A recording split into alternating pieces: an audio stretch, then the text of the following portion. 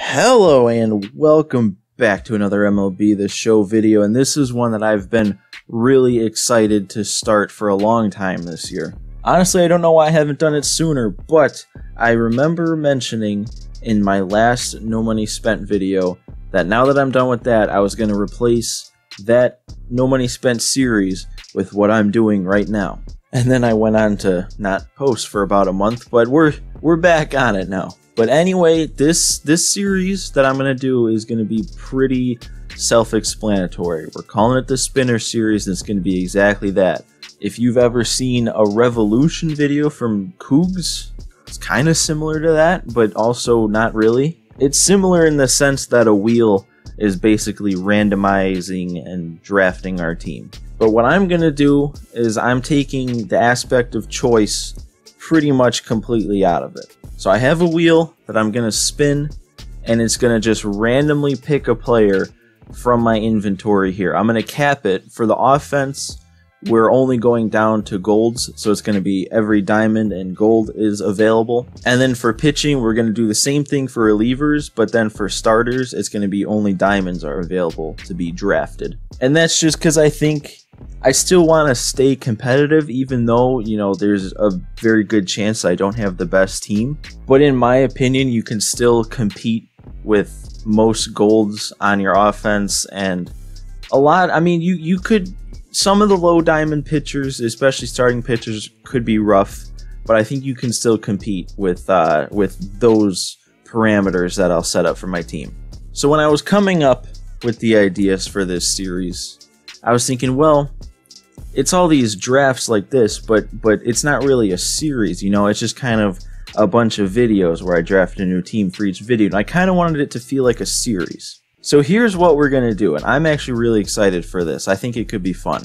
So after I draft my team, if we go into the game online and win, whoever the game tells me is the player of the game will be like the captain for the next team. So basically what that means is that if I win, like if I play today and I win, and let's just say, for example, we have this Dave Kingman that gets put on the team, and he hits 2 home runs and the game says he's the player of the game. Then for the next episode, Dave Kingman is going to stay on the team, and then all the other positions are going to be randomized.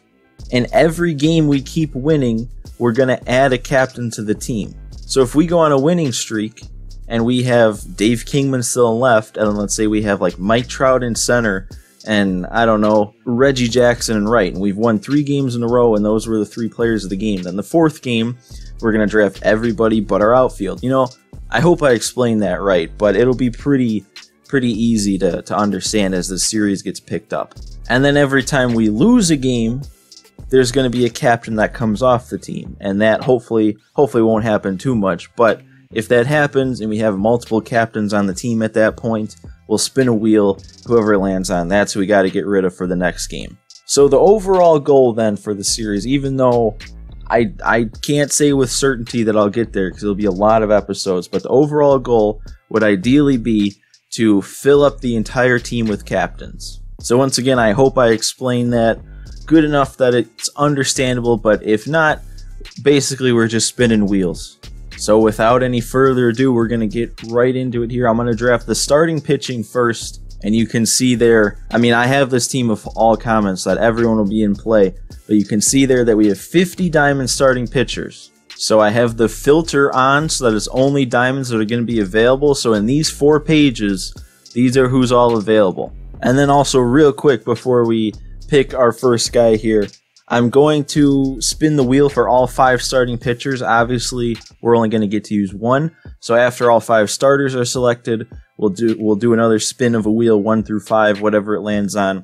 That's who we're going to be using for this game. So without any further ado, let's go ahead and spin for our first starting pitcher of the Spinner series, and it's going to be number 2. That's a good start. So right now that number 2 is John Smoltz. And now let's just go right ahead and keep spinning. Number 2 again. Okay, we're getting pretty lucky here. We got Greg Maddux. That gives us a good chance of landing on a good starting pitcher here. All right, spin number 3. Who's it gonna be? Number 36. That's not gonna be as good. Number 36 in the inventory is going to be 87 Player of the Month, Tyler Glasnow. So that's not the best, but he's a little deceptive. And spot number 4 in the rotation is going to be number 14. So that is Future Star Bruisdar Gratterall. Okay. And to round out the starting rotation here, let's see who it lands on. Number 46. So obviously I adjusted the wheel as we added diamonds. So number 46 is going to be the last one we have, the lowest overall, and that right now is Jack Flaherty. Alright, so let's see who it is that we're going to be pitching with today. Spin the wheel 1 through 5. Hopefully it lands on 1 or 2. No. Oh, we got 2 99s and a pretty solid 93, but the guy we're going to have to be using is 87 Tyler Glasnow. That's the beauty of this series, though, is we're going to be thrown into online games with cards that I would never really think to use, and that's kind of what makes me excited to do this. Alright, on to the bullpen now. We have diamonds and golds in play for this one. So you can see there we have 25 diamonds, 22 golds, so that equals 47. So we got 47 spots on the wheel. Let's spin for our first guy right now, and I could really use a strong bullpen, and it's not going to give it to us to start. 36. So number 36 in the inventory is Gold Seth Lugo. He's going up to an 85. And it actually just dawned on me with this whole inside edge thing. I'm actually recording this draft at a different time than I plan on recording the gameplay itself, just to like test things out and make sure everything works. So if Seth Lugo doesn't have the same inside edge when we actually go to play, that's going to be why. I just thought I'd explain that now before any confusion happens. Alright, spin number 2 for the bullpen is going to be number 7. So that, ooh, that's a good one. 94 Billy Wagner, one of the better left-handed relievers in the game. So that's a good start to the bullpen if we can keep it up with these picks. And we got number 34, so that's going to be another gold. Another gold righty that's going up to an 85, Ryan Presley. And number 7 is who's going to be picked for this one. So that's the same slot as Wagner was. Obviously, it's a different guy, and it's going to be Dennis Eckersley, one of my better relievers to start the year. Haven't used him in a while, though, but he's definitely going to come into the game once Glasnow gets hit around in like the 2nd inning. And the next one's going to go to number 16, so that would be Kirby Yates. Okay.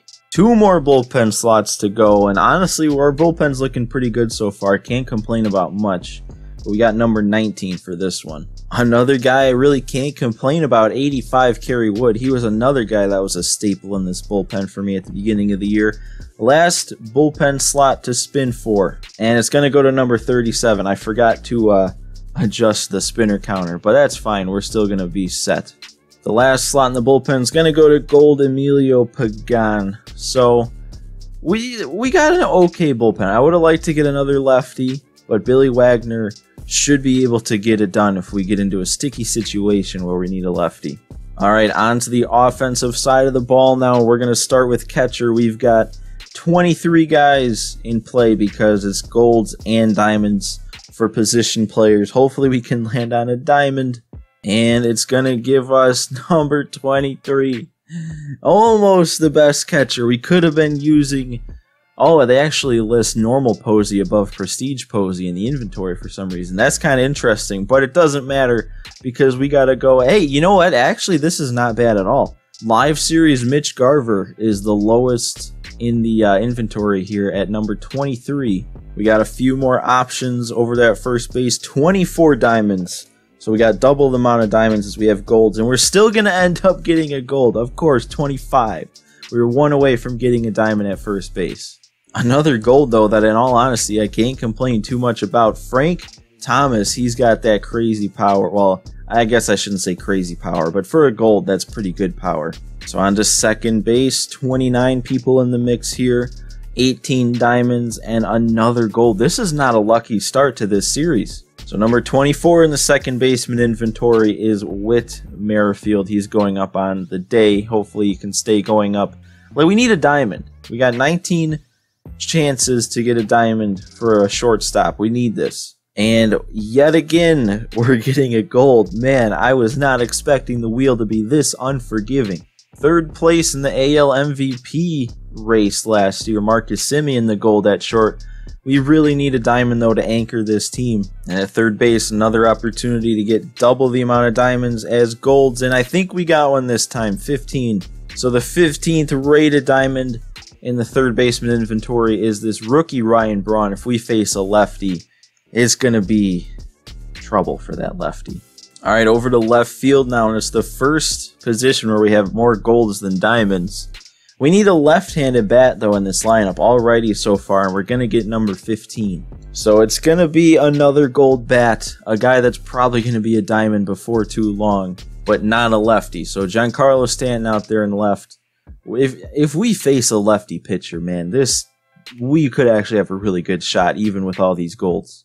All right, center field time. My position with the most diamond players, 25, and this is going to be our guy. We landed on number 4, and that's going to be Prestige Shane Victorino. Yes, I prestiged Shane Victorino. So he's going to be out there in center field. He could be our guy. All right, last starting spot here. Out in right field. I could still use another lefty. We're going to get number 8. That should be someone solid.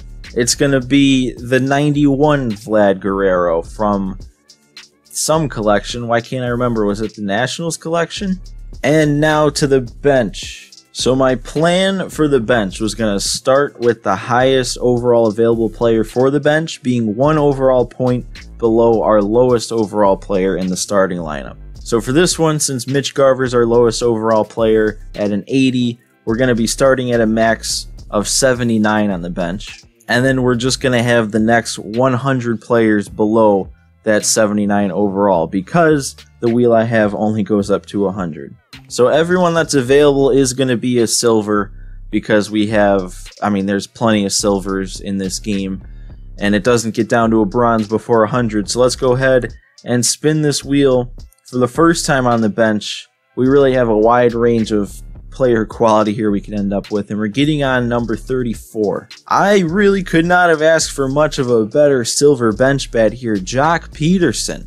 All right, the next one, we're landing on 55. 55 is going to be Ahmed Rosario, so especially if we end up playing with the same inside edge, he'll be a good bench bat against lefties. So we already got, in my opinion, a set bench. I would like to get a speedy guy, though, and hopefully number 86 in the inventory will do that. I guess Aquino has some speed at 75, but that's who the next guy is going to be. Our second to last bench bat is going to be 92, so a lower overall guy. Now it's going to be Josh Reddick. Boo! Boo, I don't like Josh Reddick. We don't want him on the bench. And the last guy that's going to be picked on the first Spinner Series team is going to be in slot number 27, which is going to be second from the end of the second page, and it's going to be Howie Kendrick. That's actually an electric bench bat. Man, he is a good hitter. And there you have the final team, the first draft of the Spinner Series. One of hopefully our weaker teams that we pick in this series. A lot of golds, but a lot of bats. So we should be able to still hit the ball, especially on All-Star difficulty. Alright, well, we are now ready to hop into the game, and I will admit, it has been 2 days since I recorded the draft portion of this. Like I mentioned, I wasn't going to do the game right away. And the game just bamboozled me. The inside edges had been locked the same ever since I recorded the video. So that's 2 days where the inside edge has been the same. But I also noticed that it had been the same for a couple days before that. Because at the time, Mitch Garver was still, his inside edge was for facing the White Sox. And literally, within probably the last hour or so, the inside edges just changed. So we're slightly worse off than we were because Semien doesn't have any inside edge today, and Garver's now going down against righties. But we still got Stanton going up against lefties and Witt going up against righties, so it'll probably be very beneficial if we could face a lefty starter here. But let's head into this game. I am ranked 550 at the time. This is actually my first game of the season. I just haven't been playing ranked a lot lately. I also feel like I should mention as we're loading in here that I was having all sorts of issues with my computer, and I had to do a bunch of updates. And then after I installed the updates, my audio sounded different, and that's partially why I didn't record this yesterday, because I had issues trying to fix that. So hopefully the audio sounds the same. But if it doesn't, that's why. That's the only reason I figured I'd bring it up, is if all of a sudden this part of the video sounds a lot different than the first part. But if you remember, well, you do remember because it just happened. But for me, I got to remember Tyler Glasnow is our starter, even though we got 3 guys better than that. We were saddled with the Glasnow suggestion. Why did I say suggestion? That's not the word.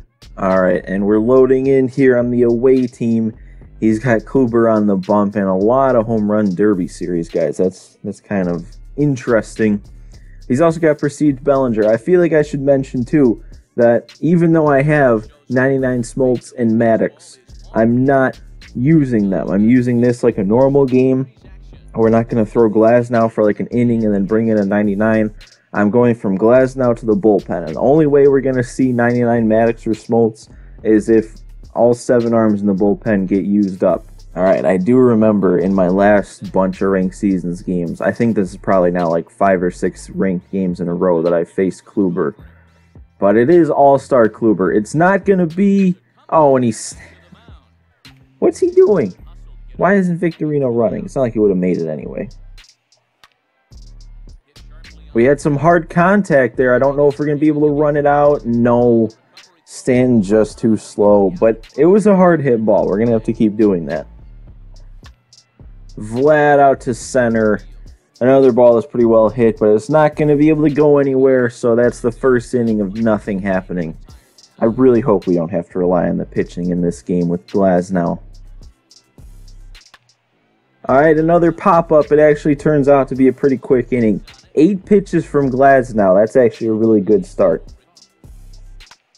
Oh, and I went first pitch swinging with Thomas. What is he doing? I want to play an actual game. I don't want to play a farce. Oh, and I just got under it with Garver. Not even, though. Man, that was pretty good contact, and it just didn't get... I wonder, because Garver's inside edge probably had a swing of like 25 overall. He was going up like 15 against righties. Now he's going down like 10. So, man, who knows? If I would have played this just like an hour or so sooner before the inside edges reset, that one could have been gone from Garver. But now we got to deal with this. I turned on the fastball.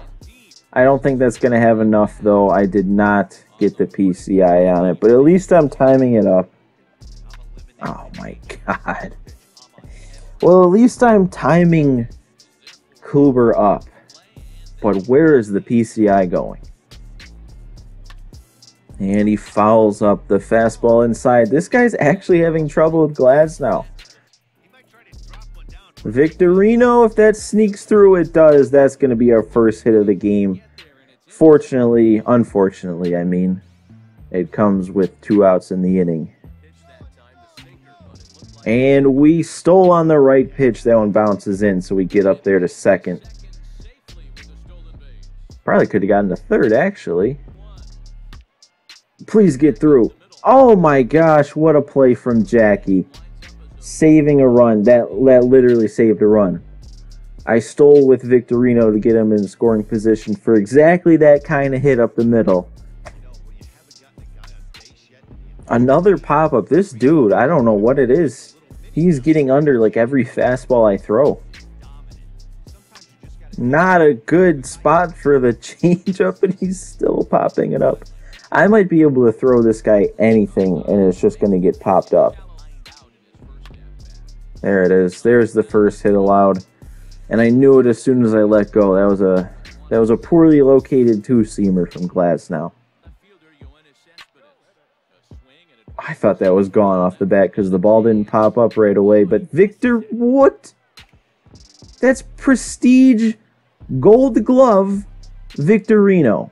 I get that it was a tough play against the wall, but bouncing off the glove? Are you kidding me? That's going to be a run. I can't come home with it. Oh my God.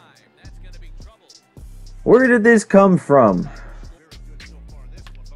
There we go. Perfect on the first swing after he put up his run. Marcus Semien getting us on the board. I told myself I was going to lock in because that last inning made me mad. Yeah, dude, I should not have left Glasnow in. Look at this. Going down 3-0 immediately. At least, oh, don't you. This game, oh my god. This might be the most foolish person I've ever played. He's taking out Kluber after I've barely been able to do anything. I mean, I get this as a run-scoring opportunity, but buddy, that paid off, didn't it? Please make this play, Simeon. Okay. When it gave me control of my pitcher, Glasnow, I got worried.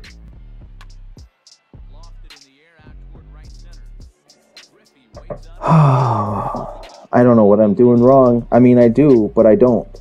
I should have said I don't know what the issue is. Because like I said before, I've been playing the event, which is on All-Star. I've been destroying people, and now for some reason, just because it's ranked, I've only put up 4 hits through 7 innings, and I don't care. We're putting Kerry Wood in. We've got Eckersley as another diamond righty. We also have Yates as another diamond righty. So yeah, especially if he's starting to hit Glasnow. Well, he already was starting to hit Glasnow, but he was timing him up, so it's time for him to be done. Missed my spot. Braun, though. Look at the fielding. 40 whatever fielding he has. Jock, is that going to land? There it is. Jock Peterson doing what a leadoff hitter should do. Blooping that one right in over the shift. We got to keep this going. Come on, Shane, please. Oh, that was right down the middle. Please stay fair. It is staying fair. I did not put a good swing on that ball way out in front of it, but we're able to sneak it in down the line. Now we've got 2 runners in scoring position with nobody out. Oh, I was sitting all over that. Oh, and that's Bellinger. I can't send him. Not on Bellinger's arm. I would have been canned. I knew that. I knew that pitch was happening. And I still got fooled. What?